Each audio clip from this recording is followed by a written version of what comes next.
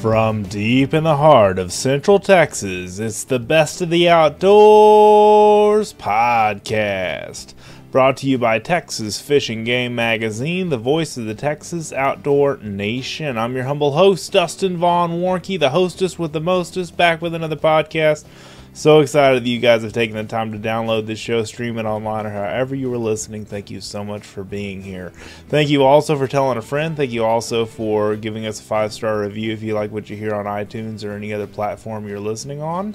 And feel free to reach out to me, man. You can find me at Texas Fish and Game's website, which is fishgame.com. I'm the associate publisher here and also your podcast host for this show. Really excited about being back with you guys. Every 2 weeks we do these shows and just have a great opportunity to share with you my message of hope and inspiration in the outdoor lifestyle and all that encompasses hunting and fishing and camping and hiking and all the great outdoor things that we do.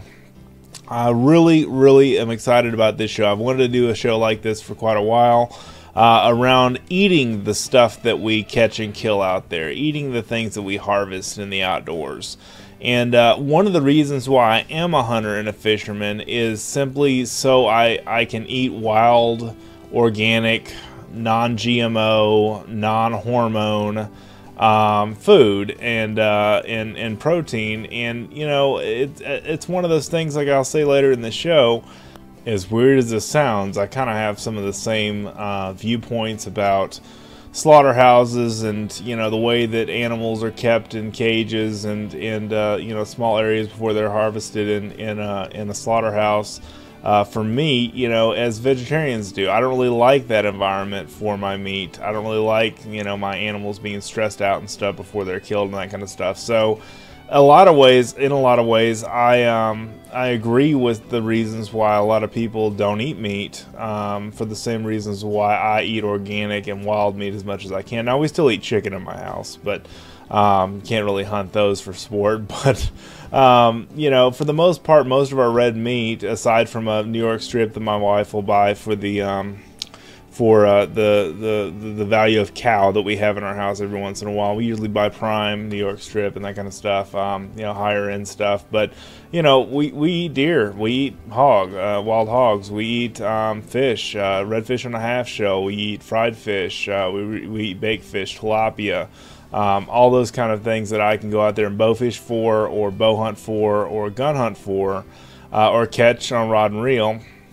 And that's just kind of part of the outdoor lifestyle. So I've wanted to, and this kind of just popped in my head this last week, after I released our last show that was a fishing show. I kind of said, why don't we do a hunting show, but base it around, you know, like they have on YouTube, the catch, clean, and cook. You know, the whole idea of catching and cleaning and cooking your wild game and doing that kind of thing. And so really it just kind of all dawned on me that it would be a smart thing to bring up a few cookbooks and stuff that I read, to bring a guest on that talks a lot on his podcast about hunting and fishing and cooking and cleaning and preparing meals out of the fish and game that he catches. And that's Jeremy Beaston from the Cast Blast Grill Chill podcast. And you know, Jeremy and I go way back. We've met each other in person before a couple of times now.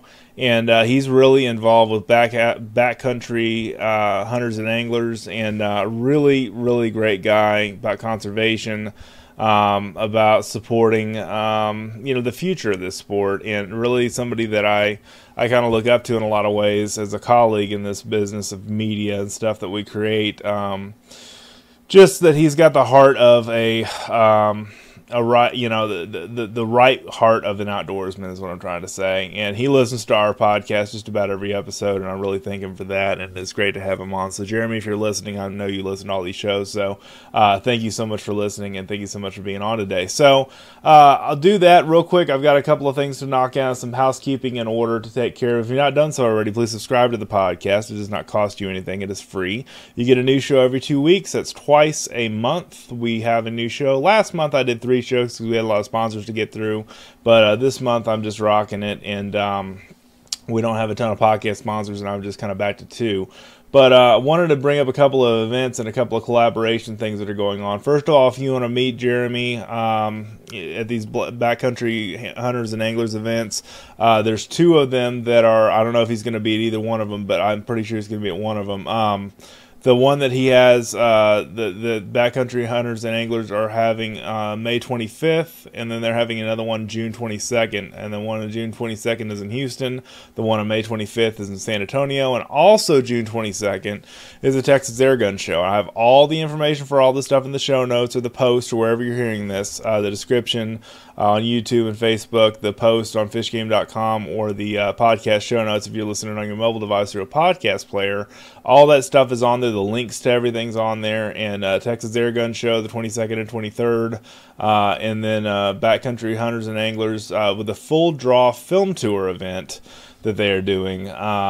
Really cool stuff that they're up to with some of the stuff that they're doing. So check those things out. Also, you can check out Jeremy at on Facebook. I've got the links for him and Cast Blast Grill Chills podcast and Facebook group.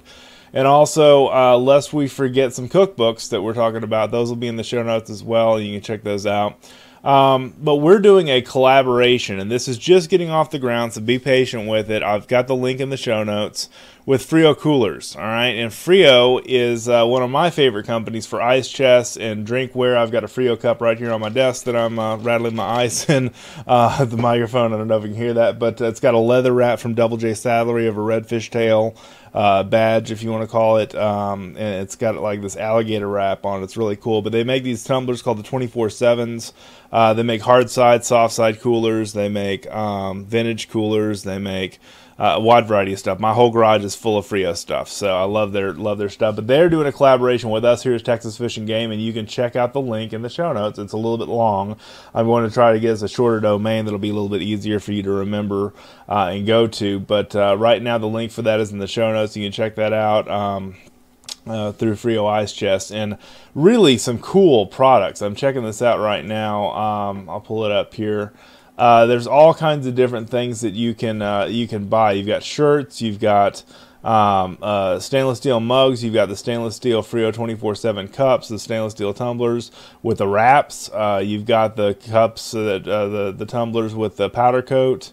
And then you've got the large cups, 24/7 is the smaller cup, 24 ounces, and then the 30-ounce cup with the Texas Fish and Game theme and logo. You've got the vintage coolers with the logo, soft side coolers with the logo, hard side coolers with the logo, and special artwork with the Texas flag. Really cool stuff. So kind of a selection of their products available for sale through our website that we have specially through them, and that's texas-fish-game.frioicechest.com. Don't worry about remembering all that. It's in the show notes. You can check it out.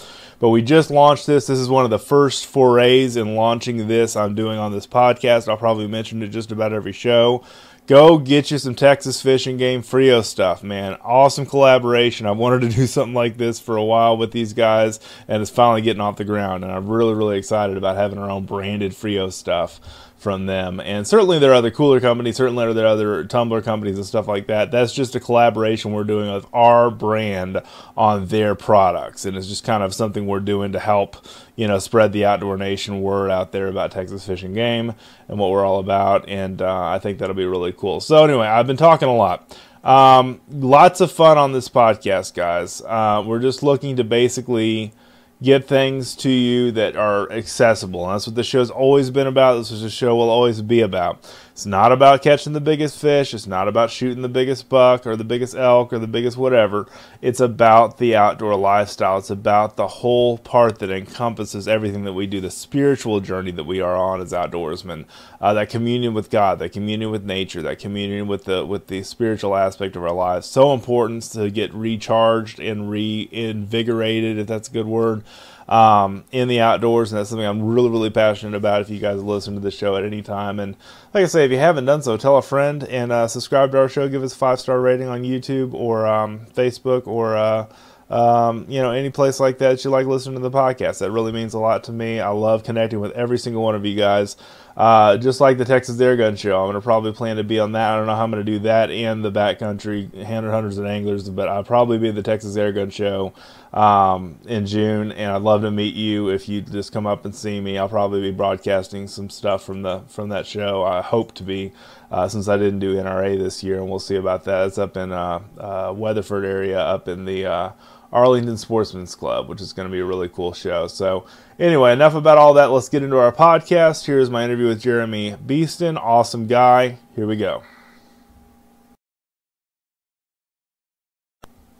Join me on the phone, Mr. Jeremy Beaston from the Cast Blast Grill Chill podcast and so many other things you do in the outdoors. How you doing today, Jeremy? I'm doing spectacular today. It's a beautiful sunny afternoon, and the weather has been, aside from all the rain, been relatively nice for a mid-May kind of time frame. It's typically already a million degrees out, and I don't think we've broken 90 but a couple of times, and both times I did that I was out on a river fishing and swimming with my kids. So I'll take that kind of weather on those kind of days. It's been weird this time of year. I mean, it's been raining a lot more than it should be, and it's colder, and then it's hotter, and then it's hotter, and then it's colder. It's 59 when you wake up, and it's like 89 when you go to sleep. I mean, it's crazy. Yeah, definitely. But that's Texas spring for you. Spring for just stick around if you don't like the weather for about 15, 20 just minutes. Wait. It's going to change. That's what they always say about Texas weather. And the people that listen to the show that are way outside of Texas, that are in other countries and stuff, don't really understand how volatile it can be, or just, changeable it can be from day to day, hour to hour. I mean, it's just crazy. But there's been flooding, there's been all kinds of stuff. And I'm recording this show around lunchtime, and we're talking about food. So I just thought that would be... I ate a little something before I got on this podcast, but I thought that was kind of funny. Yeah, that's probably going to be, probably by the end of this, I'm going to have to either reach into my bag of jerky over here or actually stop and get something to eat. I've been trying to do intermittent fasting. Right. For a guy who's a little round, it's not always easy to do. I understand. I'm a little round with you, so but that's cool. So I was thinking, one of the things, you and Trevor are into duck hunting. And one of the things I need to cover more on this show is duck hunting for the people that are really hardcore and passionate about that. But the thing with all of that is that, what do you do with the duck, and is duck meat good? And some people like it and some people don't. And I mean, do you bacon wrap it? And I'm looking at an article on Texas Fish and Game from Texas Tasted, which is at the back of our magazine, for teal tenderloin wraps. And yeah. I'm just oh my gosh, this looks so good. Yeah, that's kind of the thing about, wild game in general here in Texas is, there's pretty much two ways everybody cooks everything. Either they pound it out and they chicken fry it, or they bacon wrap it. Right. There's so many more ways and so many better ways, to cook it. I mean, I'm not knocking, chicken fried backstrap and cream gravy, because it's absolutely delicious. But you can't have chicken fried deer and, bacon jalapeno wrapped everything, with cream cheese for every single meal. There's there's a whole slew of cookbooks that are dedicated, to, just cooking wild game. Hank Shaw's Duck, Goose, for anybody who's into waterfowl and, has even the slightest, touch of ability to cook, is, that's a go-to for me anytime I'm, wanting to do something a little bit different. I have my probably 10 or 15 duck recipes that I go to. And, teal season, I'll definitely make, bacon wrapped jalapeno, teal poppers, and they're delicious. And I'll take, a whole teal breast and do a bacon weave on it. And, it's delicious. The biggest thing I will say about wild game cooking, with the exception of pork and mountain lion and any other critter where trichinosis is an issue, yes, medium rare at the most. Absolutely. Or else you're going to get that nasty liver, like bad liver taste. Yeah. Or you're going to get that shoe leather, kind of what people call that gamey flavor. Right. And shoe leather where it just chews and chews and chews. If you cook it to medium rare, to rare, I like most of mine actually a little closer to rare than medium rare, right, on my wild game. But I mean, if you shoot a mallard or a gadwall or even a spoonie, people are always dogging on old spoonie and say, oh, he's a trash duck, he's no good to eat. And if you take that breast out fresh, skin off, and take it, put it in some ice water for just long enough. We're not talking overnight. We're talking, an hour, just enough to let some of that blood out. Sure. And then pull it out, salt, pepper it on a screaming hot grill. about, depending on the size of your breast, anywhere from 2 to 5 minutes aside. Yeah.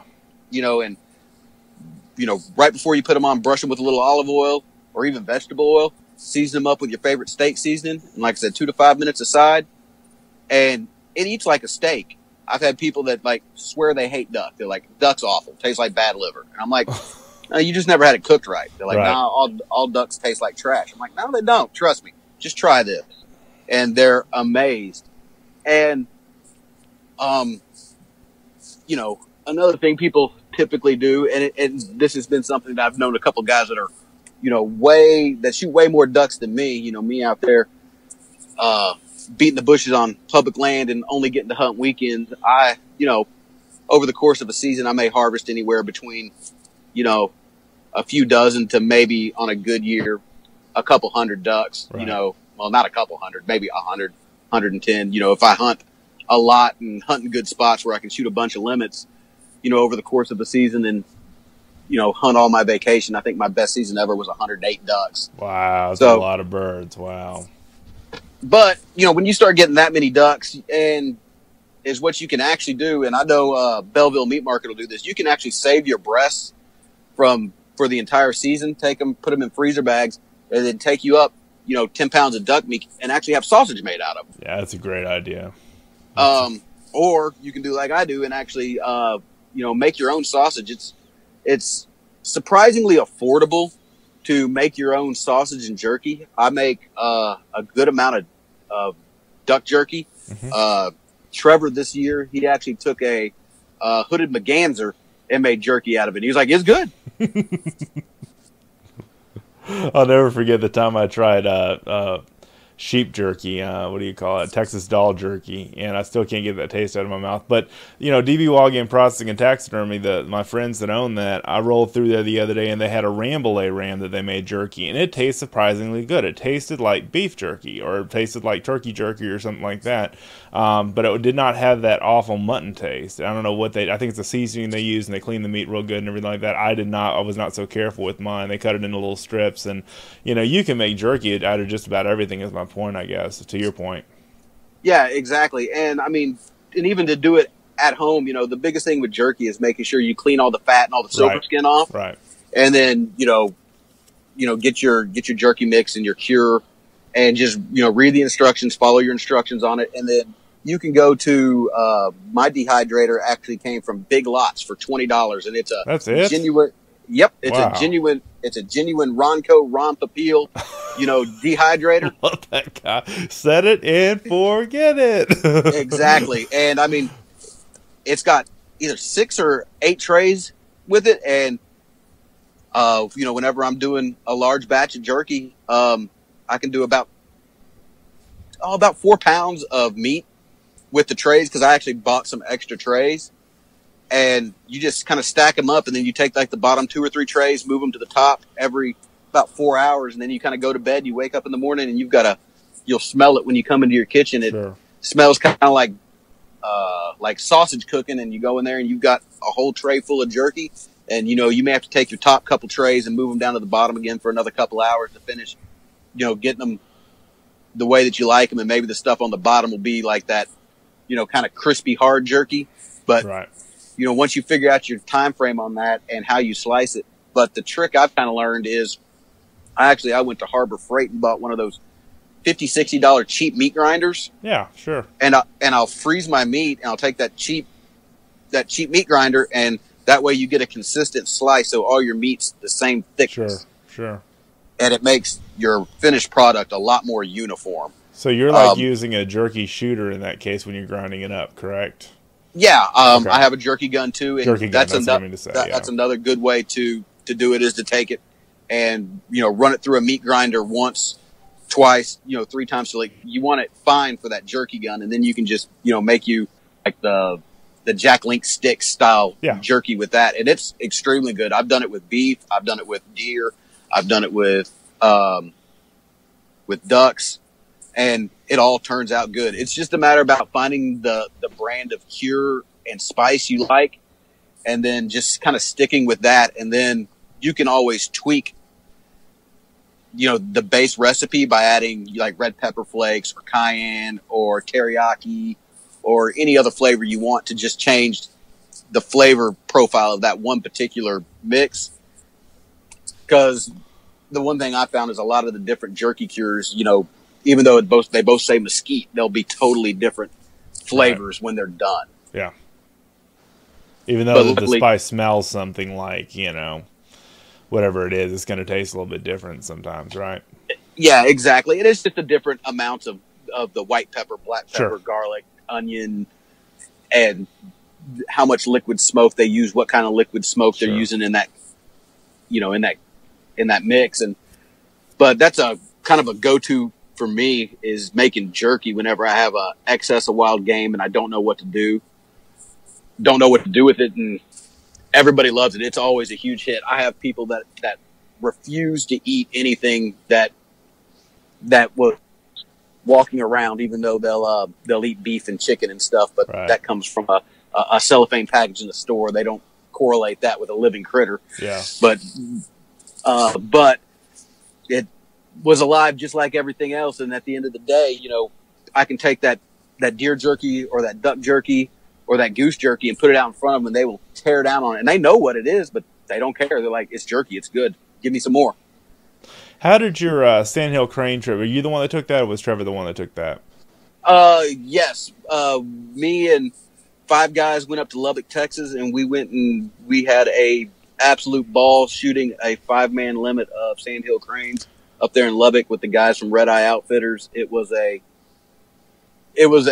trip to remember, and a trip we will be doing again this year. Cool. That's good. Well, I just asked that because, they call Sandhill Crane Ribeye in the Sky, and you've mentioned that before on your podcast and on your in your social media post. What did you do with that? Did you cut that up in steaks, or how would you do that? Okay, so is what I did. There's a whole variety of ways that we did the Sandhills. We breasted them out. We took the legs and thighs and did them like that. One of the guys took a whole bird and skinned it out like a kind of like a rotisserie chicken. Sure. And he did it that way, baked in the oven. The thing with Sandhill Crane is it's a bird that eats like a beef. You take my go-to way to eat Sandhill Crane is to take a whole breast, trim the silver skim. I like to trim it when it's slightly thawed. Mm-hmm. That way you don't waste any of the meat. You can get that silver skin. You can kind of fillet it like a fish and not just take the silver skin and take just like the thinnest layer of meat off with it. Yeah, I've done that. And then what I'll do is I'll take a Ziploc bag. I'll pour a little bit of olive oil in it, and then I'll shake some steak seasoning in it, and take it and let it kind of marinate in that for 30 minutes or so. Pull it out, throw it on the grill with just steak seasoning on it, and that's the go-to way to do it. And then my legs and thighs, I made kind of like pulled crane tacos in the crock pot because of all the connective tissue in there. I just took bones and all and threw them in the crock pot with a beef fajita seasoning. Yeah. And threw it in there with a little bit of beef stock and let them cook all day. And then pulled the bones, picked out all the tendons and stuff that were left. And that was a huge hit. Wow, that's incredible! What a great idea! I mean, as far as the different ways to make a bird, if you will, a crane. They've got a lot more meat than your average bird, correct? Oh yeah.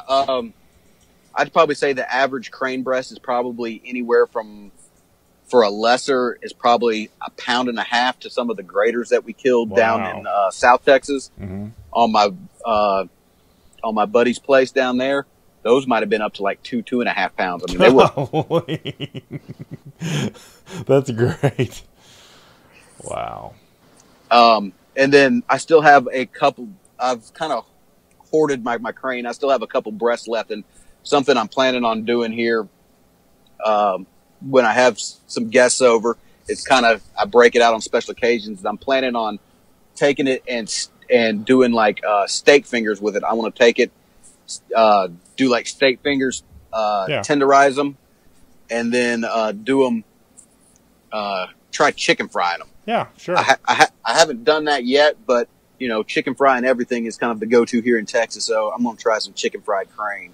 Is that meat more like red or white or? It is red. It is okay. deep red. It is like I said. It's a bird that eats like a beef. If I was to hand you a piece of it, you'd think it was cooked, beef. not tell you what it was. You would look at it. You'd say, "Oh, this is beef." You would taste it. You'd go like, "Oh, this is prime rib."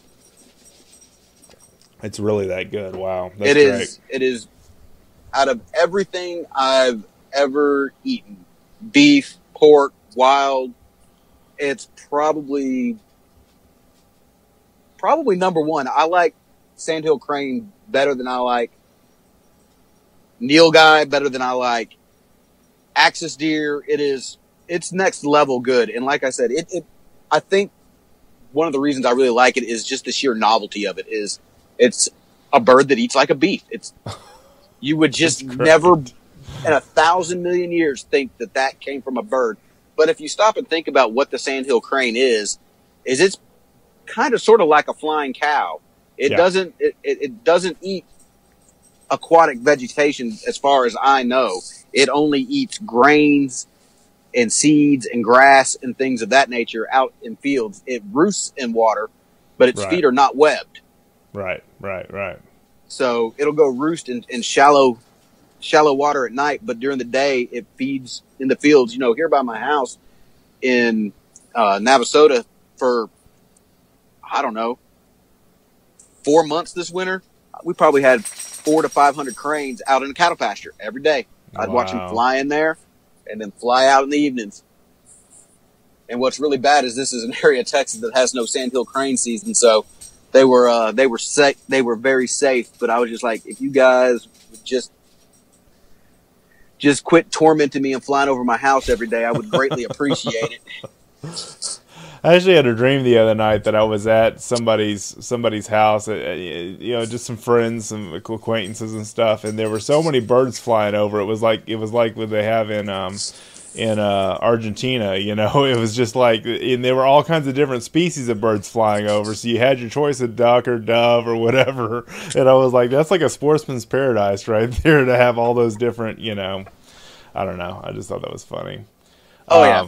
Go ahead, I'm sorry. You just brought up another bird, doves. You know, everybody I know in Texas, you know, they make jalapeno poppers, and I'll make jalapeno poppers after opening weekend every time. But if you go to one of those, you know, really good dove shoots to where, you know, you shoot 3 limits, that's 15 birds a day, that's 45 birds.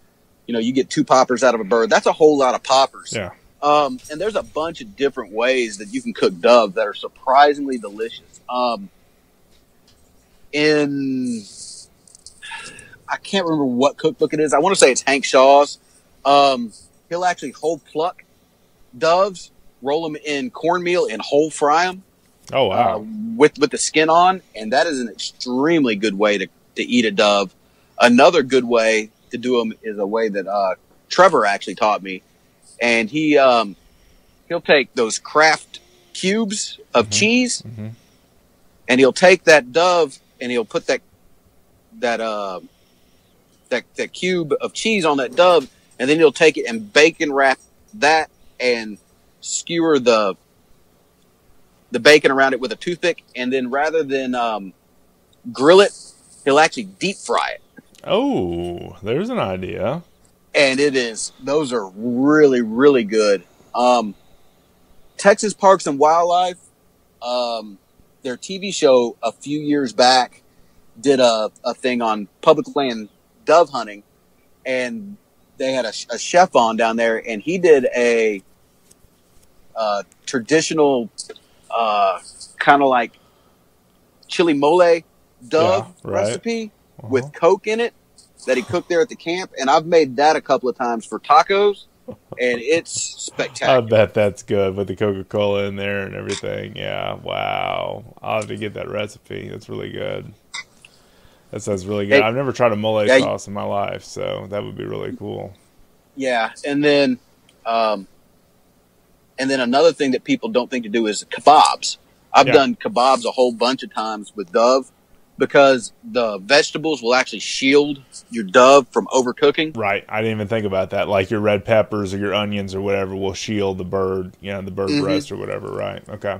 Yep. And then you can just take it in whatever your favorite, marinade is. Just throw them in there 30 minutes before you're ready to start cooking, and toss you a little bit of marinade on there, or just salt and pepper. I mean, most of your birds eat really good if you just handle them like a rare piece of beef. Right. It's kind of surprising, like, because I always thought dove were livery whenever I was growing up, and people would always have me over for dove, and it was always like, I get why these are good, because like every fifth one I have is delicious, but some of these, it tastes like bad liver. And then that's another thing a lot of guys don't do. This past season, we started hunting a lot with a buddy of ours that went up with us there on that sandhill crane hunt. And Evan, he took all the hearts, all the livers, the gizzards, and everything.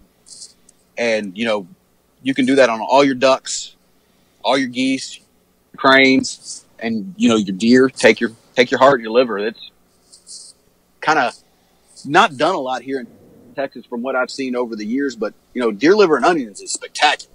Okay. I'm not a big fan of beef liver, but right. Venison liver is very good. That's cool. It's just one of those things where I think that it's it's like the Native Americans and other indigenous people before modern civilization. They'd use everything but the squeal. I mean, if you're talking about a hog, or everything but the bleat if it was the deer. And it's being resourceful with that animal and making good use of all the different parts.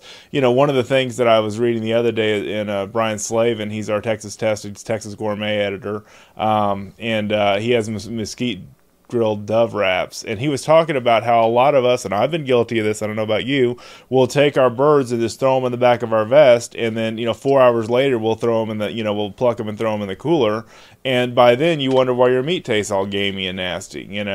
But his whole thing is, like you were saying, treat your meat or treat your birds like a rare piece of beef, or treat your game accordingly, to put them in a Ziploc bag and cool them off and throw them in the ice chest or whatever right away, so you have them when you're ready to clean them. It's just another good idea. Yeah, that's something I've taken to doing in the past couple of years. Is I carry a little 6-pack cooler with me now whenever I go dove hunting. Right. With duck hunting, it's typically not that big of a deal because it's usually very cold. Cold, right? Cold and wet. Yeah. But that first weekend of September, it's usually still scorching hot, and most people here in Texas, they'll dove hunt the first weekend and the second weekend, and then it kind of falls off after that. Right. So take your little 6-pack cooler, get you a couple water bottles, freeze them solid, throw them down in the bottom of that little 6-pack cooler, and it'll, you throw your bottles of water in there to keep them cool. Sure. And then as you're out there drinking your bottled water, and then rather than, throwing your birds in your vest, or, if you're not sitting right there by your cooler, if you've moved over to a different shade tree to go, but every time you get 3 or 4 birds, go walk over there and go throw your birds, in that cooler. Yeah. Yeah. And then when you get back to the truck, transfer them, to, I'll plug one of your sponsors here, go throw it in your Frio ice chest. There you go. And, and then another thing is, to talk about another one of your sponsors is, you always recommending those ice packs. Arctic Ice. Arctic Ice. Yeah. Rather than any of your game, be it ducks, deer, whatever, rather than keeping it in that watery slushy, either get you a product like Arctic Ice, or, freeze you, 1 gallon water jugs and put it in your cooler, and, use that to keep your meat cool rather than leaving your meat in a slushy, nasty, bloody thing. And on top of that, it'll keep your cooler from smelling like death if you forget to wash it out. Well, and bacteria and that kind of stuff as well. And one of the products I picked up, I don't know if you saw it at the Houston Fishing Show. Did you go to the Houston Fishing Show? I forgot, Jeremy. I did not. Okay. I had a million things going on at work that that week. I was Okay. planning on going Friday after work, and I wound up working till 9 o'clock. So. I know we were gonna connect there, but it's no big deal. But I ran into a product. What I was bringing that up for is I ran into a product that was called Cooler Fresh, and it's I believe Fishing Tackle Unlimited is carrying it now. If not, they've got a website, and I'll try to plug this in the show notes. But the product's called Cooler Fresh, and what it does is it's an enzyme that acts with like turning a bad smell into a good smell, and kind of working to keep your cooler fresh. Okay, instead of having it be stinky and everything else, because we've all had stinky coolers that we've left sit too long or whatever the case may be. And this just comes in a spray bottle. You spray it like you're painting, and there you go. It's the enzymes that kind of fight the bacteria and keep your stuff smelling good. So there's another plug for them. Plug them at the Houston Fishing Show too. But I'm just thinking ideas like that about keeping your stuff dry, keeping your stuff cool, keeping your cooler smelling good. Arctic Ice, the one thing I like about that, Jeremy, and I can tell you listen to the podcast a lot because you know all the people I've mentioned. But it's one of those things that I think it's about keeping it dry and bacteria free as bacteria free as possible.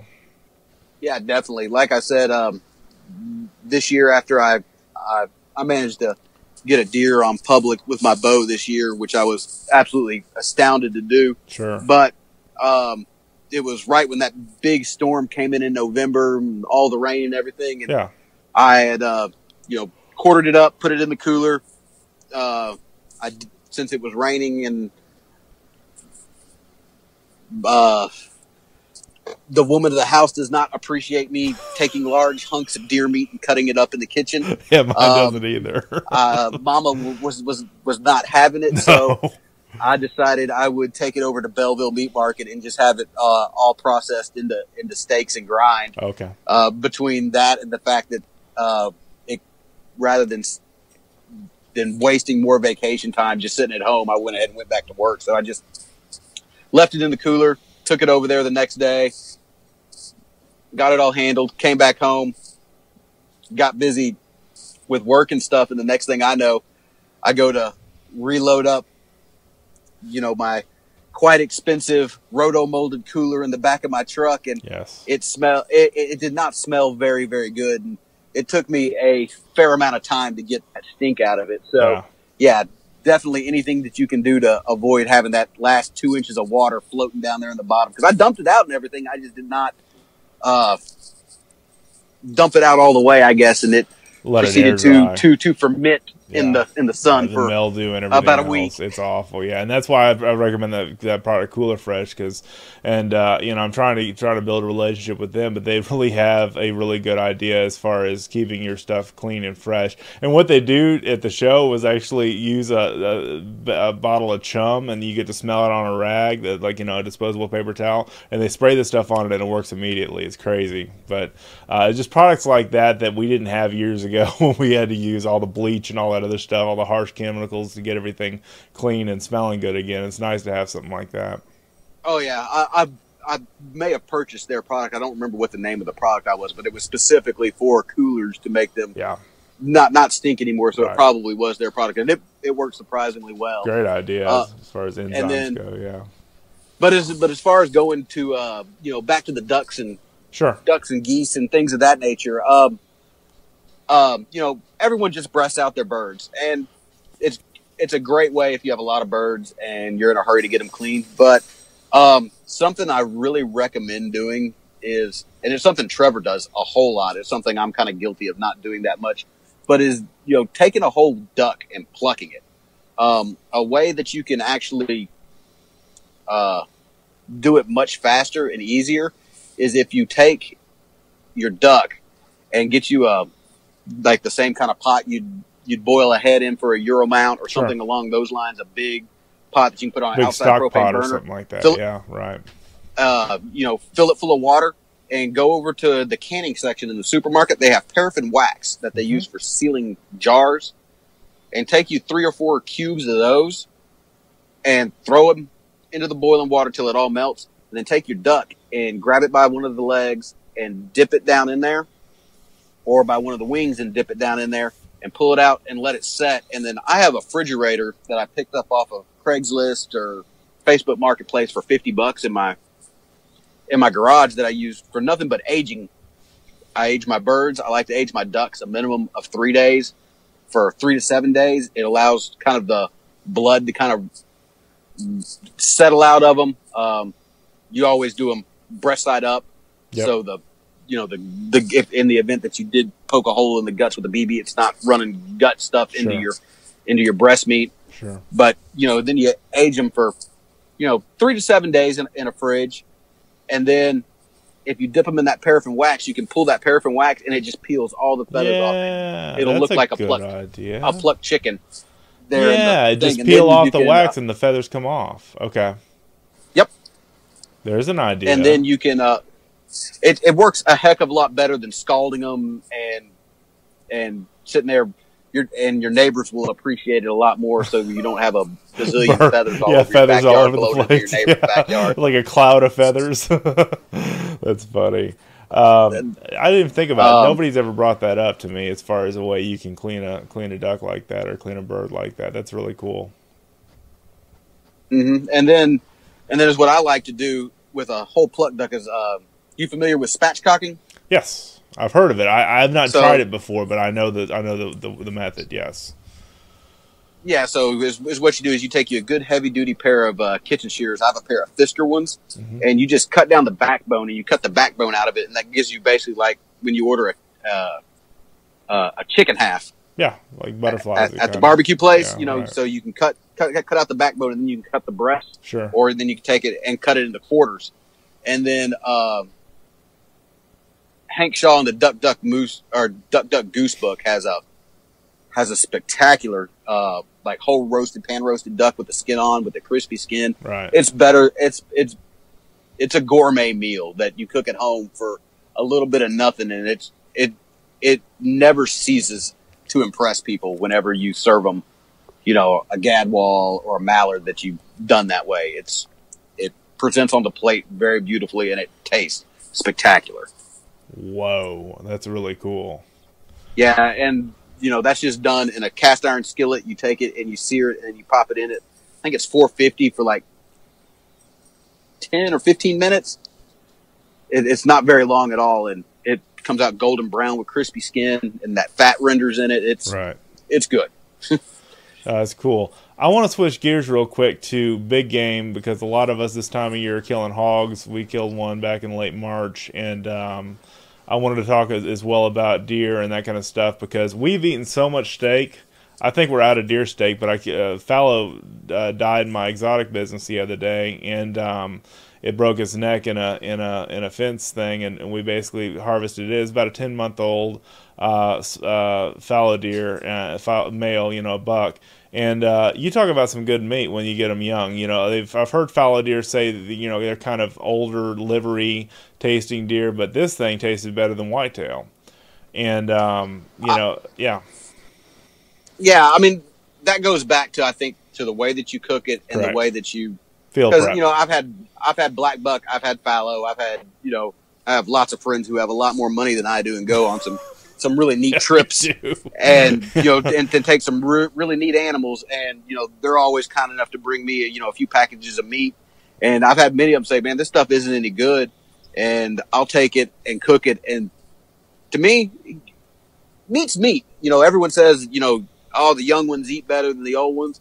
About the only thing that I can, and I can't even personally speak to this, but this is a few other guys I know that are excellent cooks, where they're kind of like, the one thing that you don't really want to jack with is a old ruddy mule deer. Mm-hmm. Yeah. And they say they taste kind of sagey, but even then, I think if you work with it right and cook it right, I think it's still very, very good. And if you process your own meat, the worst case scenario you wind up with is okay, you have a bunch of meat that doesn't taste great. Right. Well, now it's just time to break out the grinder and the sausage stuffer. And,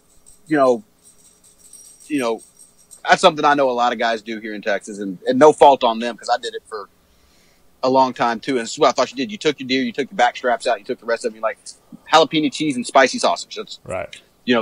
That's what deer meat was. Yep. And it's great. If I could shoot 3 deer a year, I guarantee you I would do that with one of them because I love deer sausage as much as the next guy. Sure. But, when it comes to big game is, everyone says, oh, well, it only cost me, 38 cents to harvest this deer. Well, not by the time you factor your hunting license, your gas, your travel, your time. Yeah. If you're on a lease, all that corn, the cost of the lease, everything else, that's some of the most expensive protein there is on the face of the planet. Right. And, personally, like I said, I love deer sausage, but I want to taste, that meat, not the pork and the jalapeno and the cheese and everything they add to the sausage. Right. You want to taste the essence of the deer, basically. Yeah. Exactly. I'd rather, venison has a very, unique taste to it that I like better than beef. I'd rather, if I had a choice between a prime ribeye or, a front shoulder of deer, I'd probably take the front shoulder of deer every day. But I know where you were kind of going with this is like different ways to do deer besides, like you said, like I told you at the beginning, everybody just chicken fries it or grills it. There's a million different ways. Especially with kind of some of the newer ways of cooking that are kind of filtering down into the hunting and outdoor scapes. Like sous vide and that kind of stuff, all the different sous vide, the pellet smokers, right? Pellet grills, a pellet smoker, like a Traeger or a Yoder or a Green Mountain or a Camp Chef, or the Outdoor Gourmet from Academy. Right. All those electric pellet smoker things, those are great because they have such great temperature controls, and most of them have the built-in probes to where you can get your meat to that perfect, rare state. Pull it off and let it rest and come up to medium rare, or you can do the reverse sear on them where you take them, you smoke them, and then you either I know on the Traegers and the Camp Chefs they have where you can turn them to like 550 degrees, so you pull your meat off, you crank it up, and then you sear it off to caramelize the outside of the meat, but keep that rare center. Or you can just use a cast iron skillet on your stovetop, get it super hot, and just sear it off. Well, this goes back to what you were talking about before, is how to eat wild game. And I mean, I know a lot of people that are hunters and fishermen and whatnot that listen to this will agree that medium rare is, but it took my wife a while to get on that train. The way that my dad learned how to eat medium rare is my grandfather, this is before my time, back in the 70s, my grandfather came over, my maternal grandfather came over, his father-in-law, and it was 6 o'clock, he was ready to eat, and the meat wasn't done yet. And so they ate it, and it was medium rare, and he said it didn't need any steak sauce. I mean, it was just the best tasting steak he'd ever had because he didn't overcook it. And he taught me how to eat it. But the thing is, it's the essence of the animal at that point of medium rare. You're tasting a little bit of the blood. You're tasting some of the little rawness in the meat. I mean, for me, there's no better way to connect with what you've killed. To be a little graphic. I mean, it's just so I've got my wife, her and I have it down to a science of whether we grill it outside or whether we do it inside to get it perfectly cooked every time. And I mean, if it's a skinny steak or a thick cut steak, whatever the case may be, or backstrap or a round steak, I mean, oh my gosh. Yeah, the best way, like if you want a consistent cook every single time, like I said, you're either going to go with a pellet smoker with a probe. Right. Or as you cook it on the grill, take you a thermometer with a probe on it, and pull it off when it gets to, 115, 120, 125 if you like it more to the well done side. But like I said, and then the other thing is with wild game is definitely let it rest. Yeah. But the best thing I found, especially for cooking steaks of different thicknesses and stuff, is I've just recently started getting into this, is a sous vide. You take them, you vacuum seal it, and you plop it in your water bath with your sous vide set to 120, and you go to work, and it cooks all day long. Wow! And then when you come home, and then it won't ever go past that 120, and so it just stays at a constant 120 degrees, and it will turn a cheap steak into a steak that eats like butter, and that's a beef steak. And it'll do the same thing with your tougher cuts of venison. A buddy of mine got a 50, 60 pounds of buffalo meat.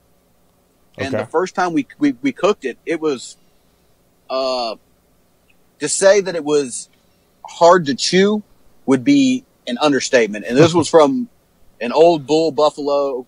I mean, and it was tough, and it was not the best cuts of meat. And the guy just had too much, not enough in his freezer, gave it to him.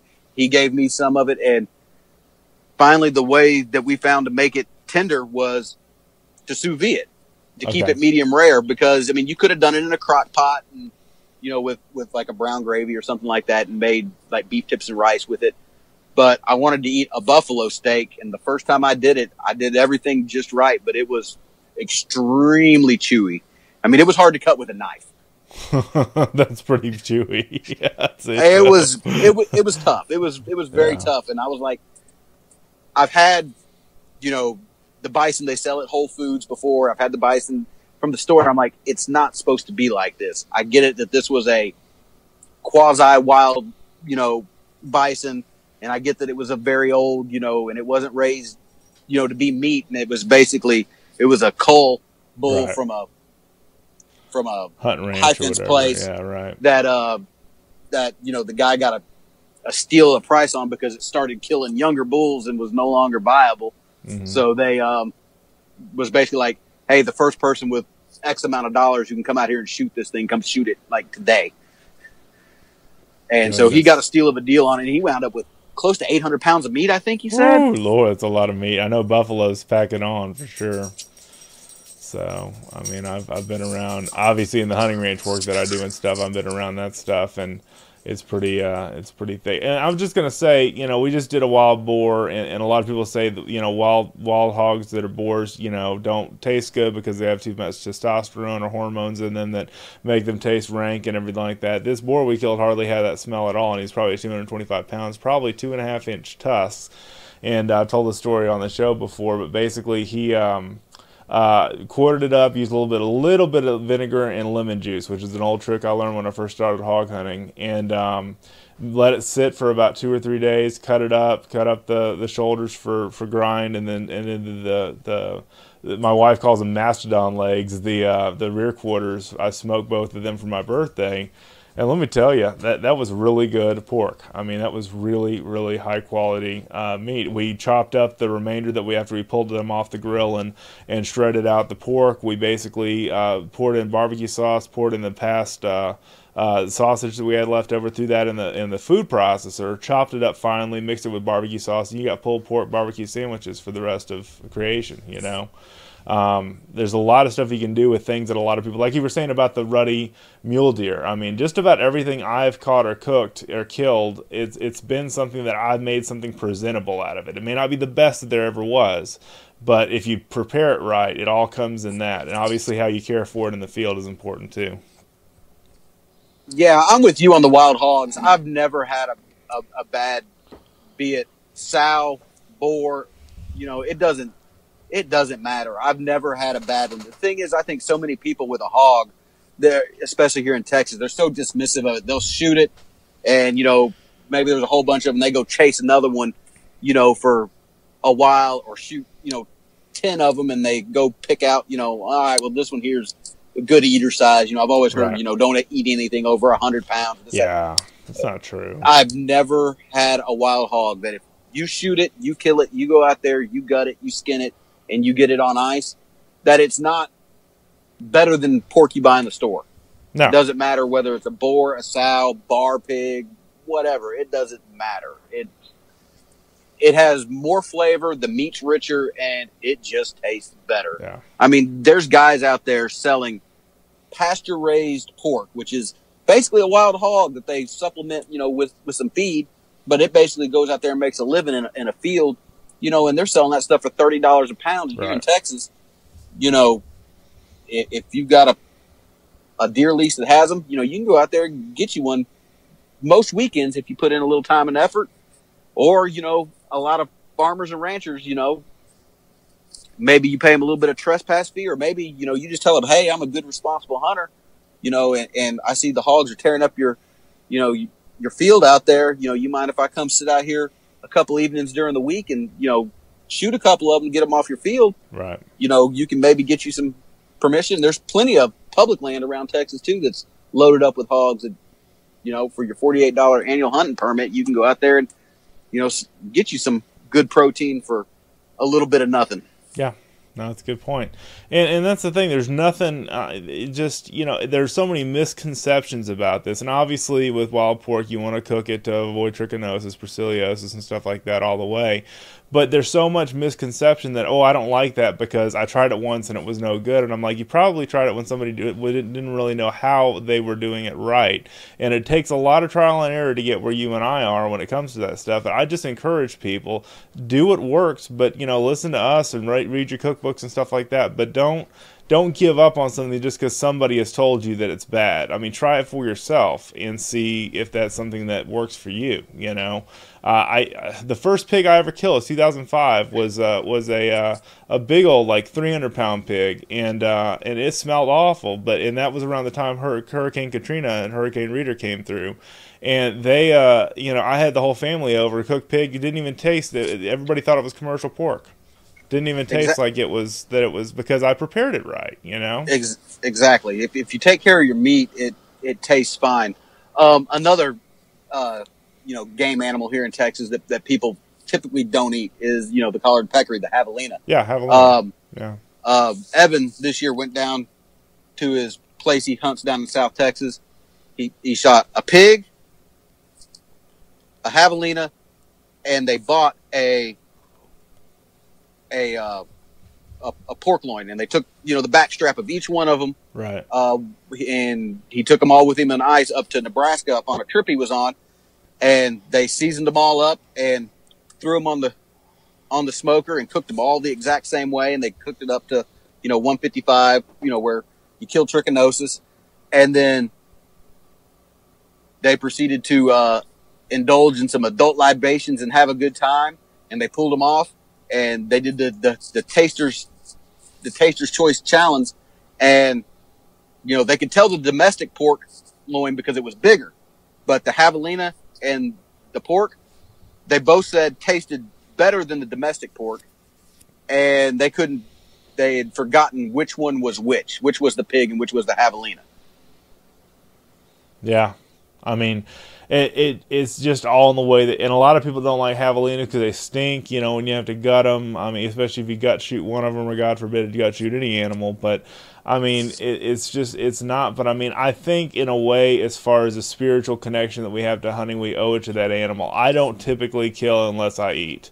And I think that there's that kind of connection to nature in our souls and what we do, and you believe that, I know, with what you do with some of the organizations you're with and stuff, that it's more than just, it's about conservation, it's about preserving our for the generation, but it's also about connecting with the source of that meat. And I think that's more of a spiritual look at. But listen, dude, I eat, wild game for the same reason that vegetarians don't eat meat, because I don't really agree with what goes on with the slaughterhouses and stuff like that. And that may sound, kind of frou-frou tree-hugging stuff, but at the same time, I want to know where my meat's coming, and the essence of me connecting with that animal that I harvested is to eat it, And I mean, that's the thing a lot of anti-hunters don't understand, but I wish they would, so... Well, I feel like a lot of that's coming around. I feel like there's a lot of new people getting into hunting that are in it just for the food. Just for the meat, yeah. I know. I've seen that too. And I'm all for that. I'm, at the end of the day, I eat wild game as often as I eat, store-bought meat, and I'd eat more if I was a more successful hunter, but with kids and a family and a job and everything else, I don't get to hunt as many days as I would like, right. But I definitely try to utilize as much of every animal I shoot as I can. Sure. And the other thing is like, okay, you said that, there's a lot of things that people say, oh, you can't eat that. And you're right. For a long time, there were a whole lot of things that, like, I just wouldn't shoot. I wouldn't shoot, mergansers for a long time because I heard they were no good. And then I wouldn't shoot coots really because I heard they were no good. Well, I was having a real slow day duck hunting one time, and I had probably 20 dozen coots keep swimming through my decoys, and finally I just had enough of it. I was like, you know what? I'm taking something home today. And I wound up, probably shooting 7, 8 coots. And, you know, I know a lot of boys from Louisiana. They really love eating that coot. You know, they like getting that big old gizzard out of them and frying them up. I'm not much on gizzards, but they got a fair amount of breast meat on them, and they smelled pretty fishy, and they did not smell like the cleanest duck in the world. And I was like, man, I don't know what I'm going to do with these things. So I took all those breasts and I threw them in the crock pot, and I took a big bottle of barbecue sauce and poured it all over them and just set it in the crock pot on low all day. And I came back and I shredded that meat up, and it, in all honesty, like, it was a pulled meat sandwich. You couldn't tell if it was pork or if it was beef or if it was chicken or what it was, but it was a pulled meat sandwich, and it was good.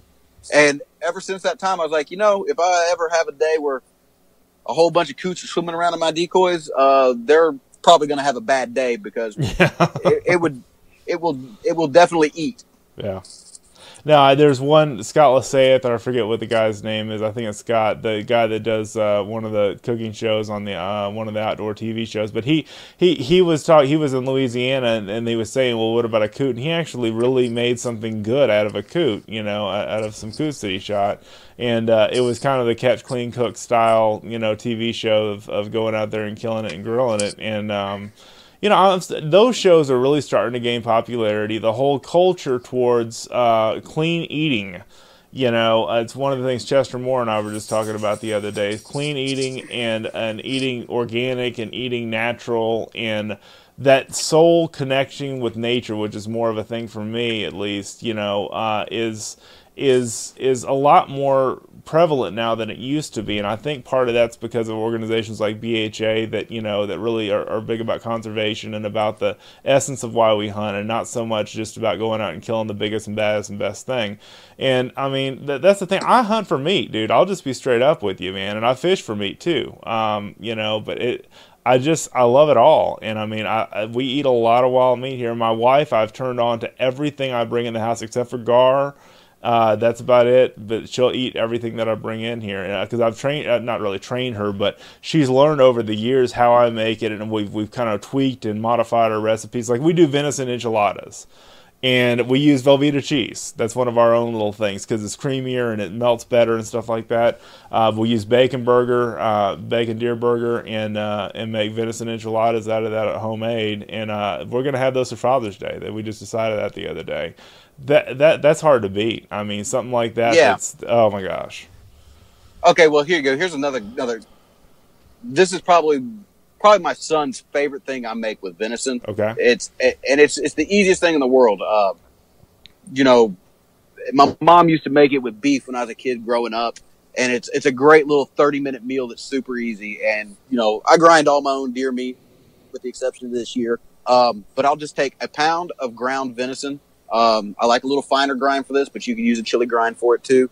And you brown it up in a skillet. It's beef stroganoff, but with venison. I love it.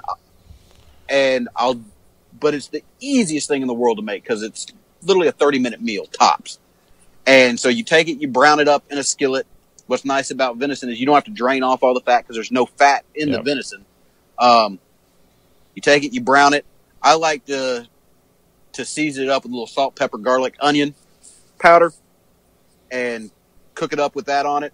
And then I'll take a can of cream of mushroom soup, dump it in there, about half a can of milk, pour it in there, let it simmer for about 10-15 minutes all together while the egg noodles are cooking. Do the egg noodles, pop it in, spoon that on it, and like my son probably asked me twice a week to make that. And it's quick, it's simple, it's delicious. It's not probably the greatest thing in the world for you with that cream of mushroom soup in it, but there's at least one day a week where when I get home where I'm just like, I'm tired, I don't really feel like cooking, and I mean it probably takes me 15 minutes to make it. It takes me longer to go to the freezer, pull the meat out, and thaw it out enough to get it out of the the package Right. to start cooking it. Right. No, and so there are a lot of simple things. I mean, a lot of things, it goes without saying that, you can substitute a lot of things that call for beef for venison. You just have to watch your ratio when it comes to fat, that you don't overcook it, number one, but number two, that you have enough, that it's going to be a lean meat, and you're expecting that, instead of beef being a little more fattier. But, there's just so many different ways you can do this. So many great cookbooks on the market right now. I'll probably put a couple of the ones that I have, and then the one that you suggested in the show notes as well, so people can check out. But I mean, there's just a lot of different. I'll put Amazon links, even better. I basically, I just wanted to have. This show's been on my heart lately, because I've been like, what's the essence of why we hunt and fish all the time? What is all this leading up to? And I think this is one of the things that kind of ties it all together, I guess. Yeah, definitely. The last kind of thing that I know most people don't think about when it comes to big game meat is take your shanks. Mm-hmm. Stephen Ranella from Meat Eater, he's real big on shanks. And he has an ossobuco recipe that you can get online. Ossobuco, yeah. And I can't tell you how many, deer piles I've seen where all the shanks are left in there. Take those shanks, get you a little saw, and saw them up, and make you ossobuco, and you will look like a 5-star gourmet chef, and everyone will love them. It's so good. Yeah, I've got to try that one time. That's awesome. And then definitely, as far as cookbooks go, the ones that I go to for my wild game is Stephen Ranella's new Meat Eater cookbook that he came out with around Christmas. There's that one. There is the 3 Hank Shaw books, the Duck Duck Goose, the Buck Buck Moose, and the Cotton Quail Cotton. It's Squirrel Quail Cottontail, I think is what it's called. I love those names. And that's hilarious. And that's his that's his small game book. And if you can't figure out, like, Buck Moose is all your big all game. your hooved animals, yeah. Your cervids, your deer, your elk, your moose, things like that. Duck Goose is your birds, right. And then your Pheasant Quail Cottontail is your that's what it is, Pheasant Quail Cottontail. Okay. And that's all your other small game.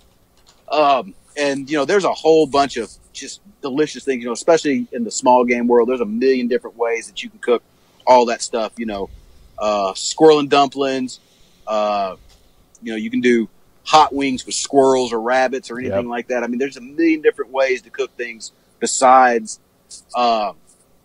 just, breading it in flour and throwing it in hot oil, which is a delicious way to eat things. But if you want to take it to the next level, that's definitely 4 books I would suggest to step your cooking game up. And then when you're really ready to step your game up to the next level is, try processing one of your own animals and try dry aging. Go find you a cheap fridge and hang you a quarter, a front quarter, in there for, 10 days, 14 days, and trim the rind off and just see what a difference it makes to your meat. I mean, you go buy you a 43 day aged ribeye at a steakhouse. That's $100 steak. You can do that in a fridge in your garage, with your venison, and it will take it to the next level. Yeah. It's also about a healthier way to eat than just, simply throwing it in the oil or wrapping it in bacon. And there's nothing wrong with that, like you said, but I mean, it's also a cleaner way to eat your meat, that it comes to, something that's lean and something that's going to be a good source of protein, but it's not going to be all fatty and everything else like a lot of the commercial meat.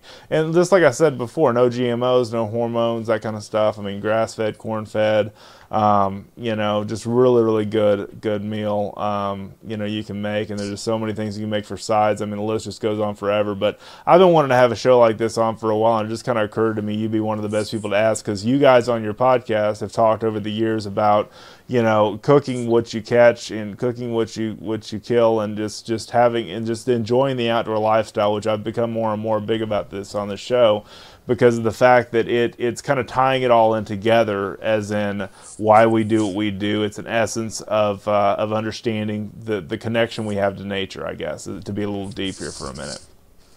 Yeah, definitely. At the end of the day, it's great to bring home, some meat you harvest from the field, be it a duck, a dove, whatever. But the real joy of it is taking that protein that you go out, you work hard for, you harvest, you come home, you lovingly prepare it. I mean, you take your time with Yes. it. You make sure that it's dead on perfect, and then you have friends or family over, and you're all sitting around the backyard around the grill enjoying a cold beverage, and you get to relive your hunt and Yes. tell your story about where this meat came from, how it came to go from a deer walking around in a field to you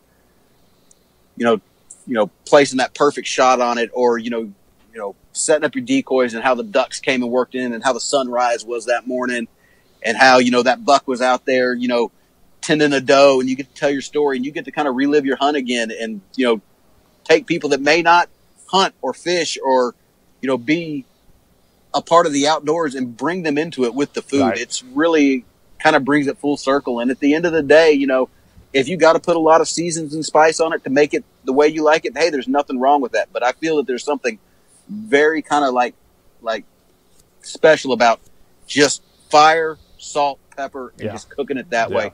And try something that way that you've never done before, and you'd be surprised if you don't overcook it and you take your time with it, just how good just salt and pepper and some fire is. No, that's good. And I mean, like I said, I think the biggest enjoyment I get out of the outdoor lifestyle and hunting and fishing is sharing it with all the non-hunters in my life.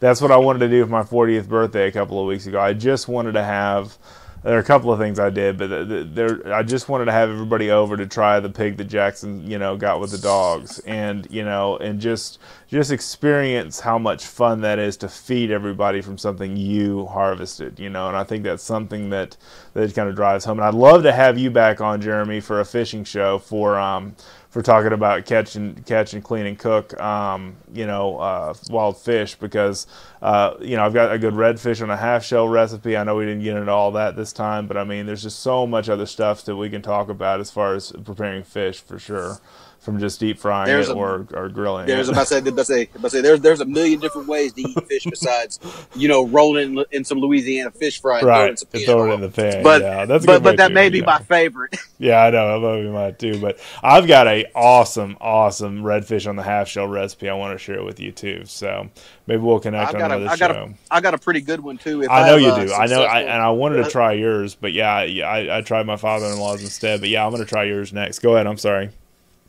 I was about to say, if on some of these coastal trips I've got planned, we'll have to get together up there in the hill country, and I'll bring some redfish on the half shell, and we can have a grill off.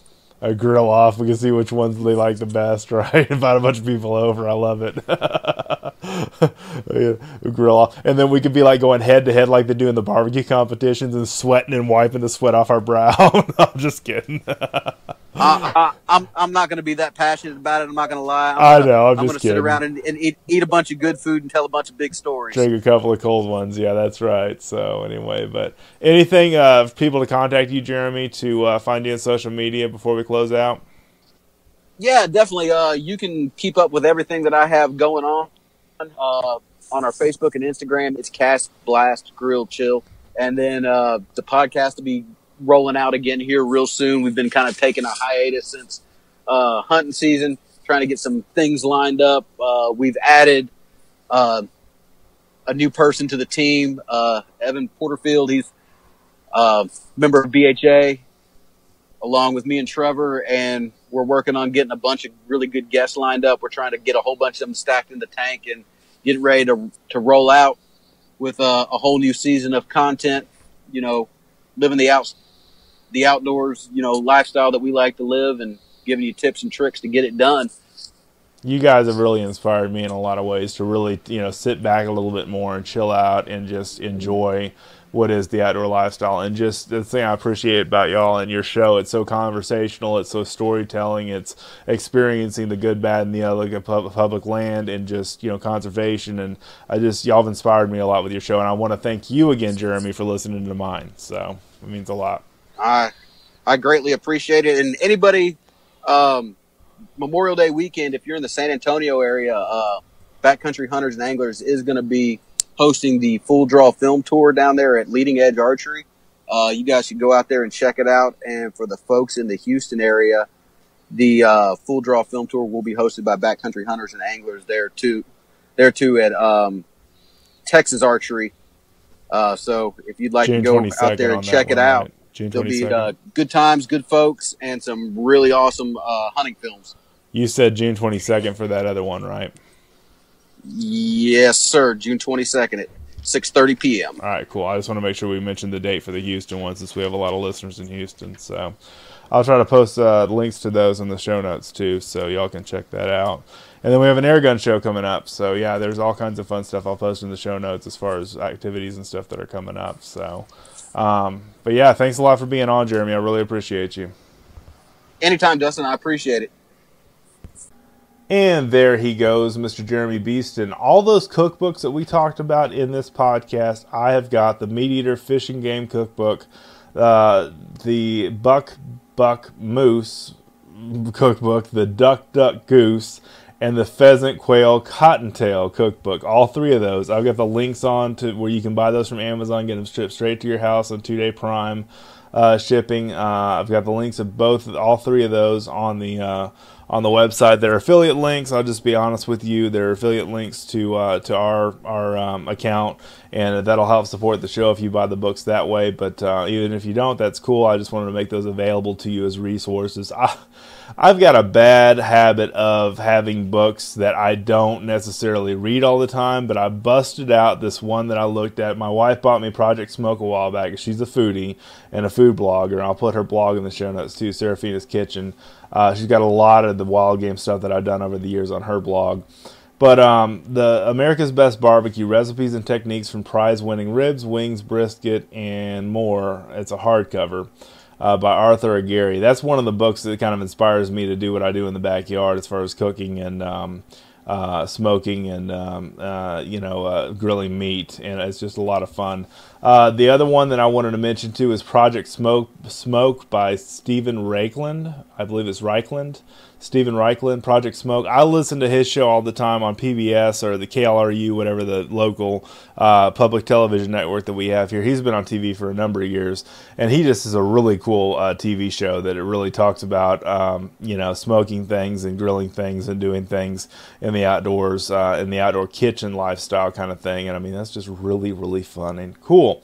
So anyway, it is late at night when I'm recording this, the week before this podcast release, so I'm a little loopy. I apologize for that. Love you guys so much for tuning in. Again, thank you guys so much for checking out our podcast. Please tell a friend if you like what you hear. Please leave us a 5-star rating. Also, if you've not done so already, subscribe. Texas Fish and Game has a newsletter at fishgame.com you can sign up for. You can get news every 3 times a week, every day just about, because we have email blast, we have sponsored digital programs that we're doing, and we've got the regular Tuesday, Tactical and Practical Tuesday, Wednesday, State of the, Wednesday, geez, it's getting late. Wednesday is the Wildlife Wednesday, Thursday is the Texas State of the Outdoor Nation, and those are all free to you, get delivered in your inbox, kind of like getting a mini magazine. You got stories you can read, blog posts on different subjects of self-defense, you've got things on conservation, you've got things on hunting, you've got things on fishing, all kinds of different things. You can also order our shirts and stuff like that at fishgame.com. We're in a fishing shirt right now. I just love this stuff. And also we have going on right now in the middle of this podcast broadcast, we are launching the program that we have through PowerPole, which is called Fishing Strategies You Can Trust. Now, to find that program, all you have to do is go to our website, fishgame.com, and at the time that this airs, you'll be able to see our slider up at the top that has our current issue, which is May right now, that's rotating in the actual kind of a rotation of slides. And one of the slides is Fishing Strategies You Can Trust, sponsored by PowerPole. And PowerPole's logo for this is, our slogan for this is, We Build Trust. They're really big about customer care. And I've got articles that I've written as part of that and that Chester's written as part of that, as far as fishing techniques, new ideas, great opportunities for you to get out there and use your power pole if you have one on your boat, or look if you're considering buying a power pole or a Talon.